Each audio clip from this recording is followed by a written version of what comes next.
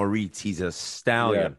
I mean, Yeah. it's like every game he's getting better. He's making these moves. He's just dynamic and he's enormous. Yeah. So it must be pretty cool being your age now, being like, I think we're seeing a future superstar here. The way he plays, I mean, he has great hockey IQ.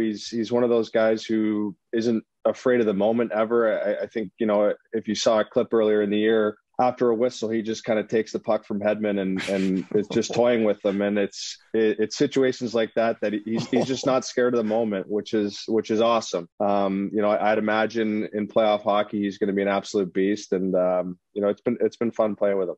Did you get him pull him aside after that one? And say, hey, maybe not Hedman, maybe some other plugs in the league, but not Hedman. Maybe pump the brakes. No, he's one of those guys, like you said, he's a stallion, and you don't want to rein him in. Just let him do his thing. So it's been fun to watch.